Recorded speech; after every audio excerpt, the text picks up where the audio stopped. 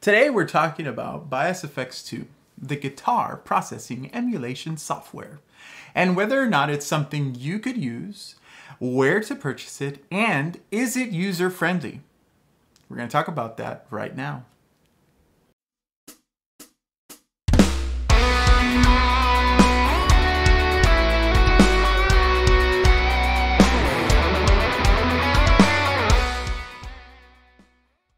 Hey guys, welcome to Truth Guitar Method. My name is Joel. You can call me Joel, son of Cesar. And yes, my dad's name really is Cesar. So Bias FX 2, what in the world is it? Why am I watching this?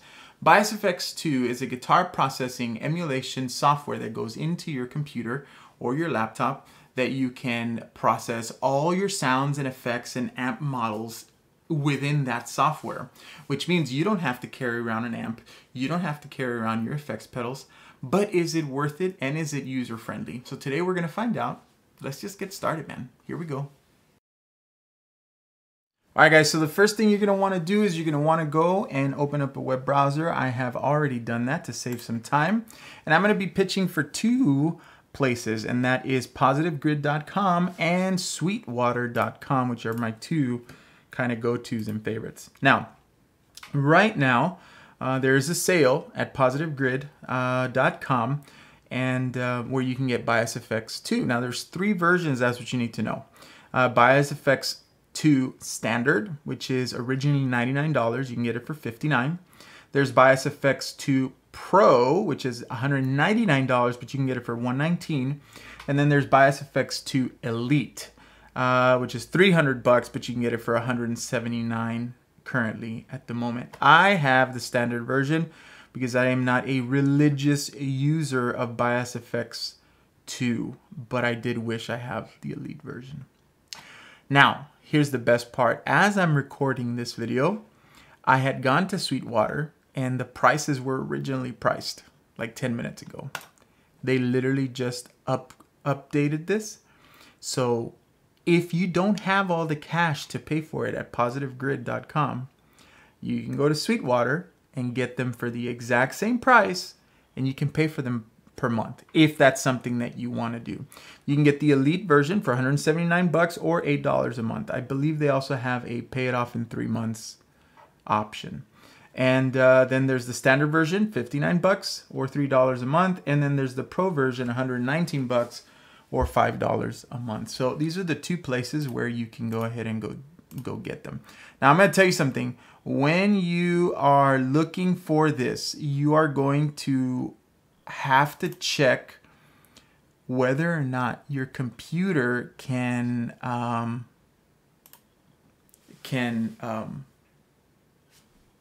use Bias FX 2. So what you're going to do is when you go to Bias FX, I believe you can go down somewhere on here. Let me see if I can get it for you. Software, Bias FX 2. There it is. Scroll down. Where are you? Features, specs. Here we go. So when you go to the specs portion, you go down, you can check whether or not your computer has the minimal requirements. Guys, this is super important. If you've never used a plugin before, if you want to try this out, you know, it is another option than having an amp, but you have to check if your PC can take it. Because if it doesn't and you purchase it, you cannot return it, and the program therefore becomes unusable. Now, if you purchase another computer that can, you have the download available to you. So now, if you don't have an amp, you don't have a computer, your next best option, can't speak today, is this thing right here, which is the Spark amp. Okay, now Spark amp is basically the Bias FX program in there. Now I've never used it. I ordered mine in March, but I haven't gotten mine. You know, thank you COVID-19. And it's only $300 for the amp, and you use your phone. There's an app that you can use on it. I can't wait to try it out. There's a whole bunch of videos online. Just go ahead and type in Spark Positive Grid, and you'll get a whole bunch of reviews on it. I can't wait to try mine out. Anyway, so let's go to the program. So again, you can get it at Positive Grid or Sweetwater, and the prices are pristine right now. So right now is the time to shop. So Bias FX 2 I have it here. It's in the application. Now, something that you should know is that Bias Effects 2 does work with other programs. Let me go ahead and while the program loads, I'm going to go to Software, Bias Effects 2. It does work with other programs, recording software. Ooh, that's the hiss. That's the hiss. That's the wonderful hiss of my amp. Let's go ahead and go to clean. Let's mute it. There you go. That is the hiss of the amps that I'm using. So when you go here and you go to the specs, you can check also whether or not it works with the DAW that you use, which is the recording program that you use. I use Ableton Live, and it works pretty well. It also works with Avid Pro Tools, Apple Logic Pro, GarageBand, Kakos, Reaper. I don't know, a whole bunch of these. But I had Ableton Live. This is why I purchased this item. It was just a lot easier and to get different sounds that I needed to record by using Bias Effects instead of having to plug in my amp and everything. Now, something that you do need that I have not talked about before you purchase this is you can't just purchase it and then plug in. That's not how it works. You need an interface. And what I'm talking about is for example, the one I use is a Focusrite Scarlett 2i2. It's a 2-channel interface, and in my opinion, it's the best. So I plug into there, and the program, works itself out. I don't know all the computer nerdy stuff, but that's basically what I use. All right, so let's get to the program. So Bias Effects, when you open it, right now it's on mine. I'm gonna go ahead through the buttons, and it's super user friendly, guys. It's not even difficult to use. I didn't have to kind of go through everything in the instruction manual or anything like that. So let's start up here at the top. This is the tone cloud. This is where all the recorded sounds live. There are sounds by famous people. I was trying out the Tosin Abasi the other day, and when you click on him, it shows you all the sounds that he's created and uploaded that you can use. So you can download it or just check it out. If you hit play, it's automatically ready to go. Or you can download it and hold it on to your stuff. Now these are the featured ones, right? And usually you'll see all the famous people like Marty Friedman on here. And then there's your pedal board, which is all the people like myself, the regulars, right? And all the different sounds. So you can actually create your own sound and upload it. Now, if you notice, I do want to say something. If you get the standard version, which is what I have, you're going to get a lot of little locks on there. And that is because you cannot use that particular sound because it requires either Pro or Elite effects or amp models or guitar processors. But all the other ones are available to me. So if it doesn't have a little lock, I can go ahead and use it.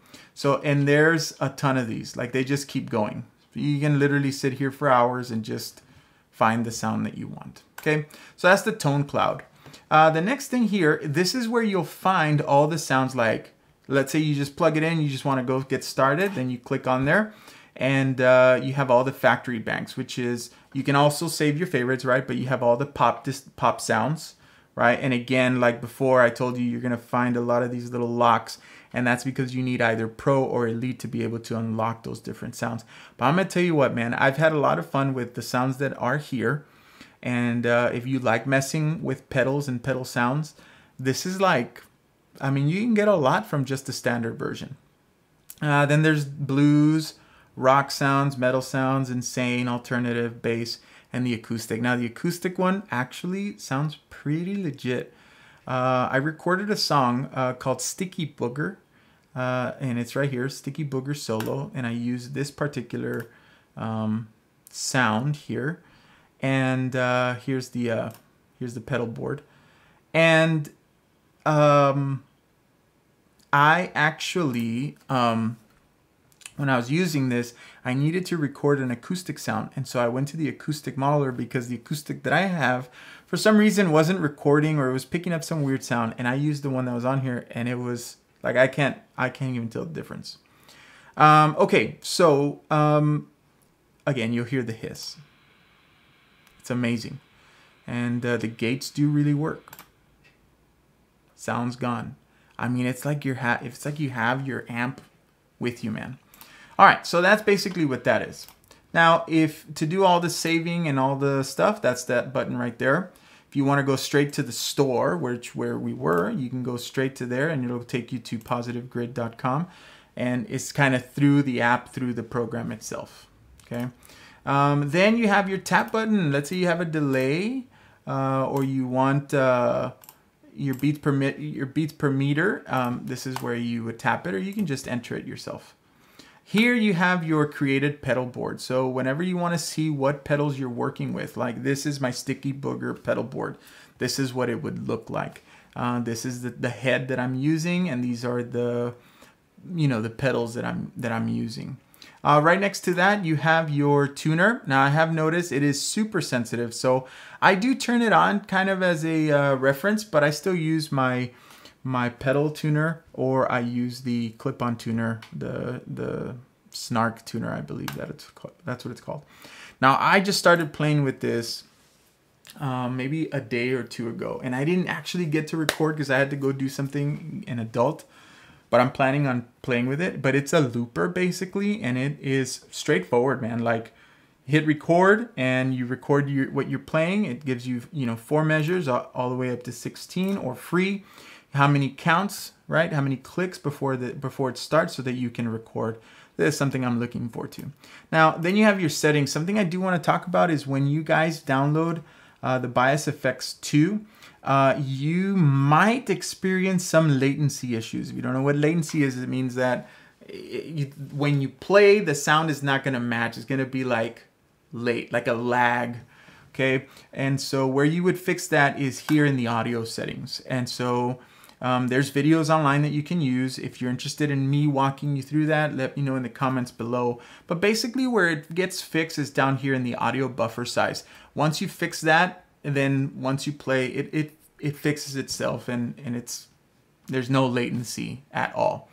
And there's a whole bunch of different options there. Okay. And then, so here's what you have, right? Now down here at the bottom, you have your input volume. That's basically the sound volume that the guitar is sending into the program.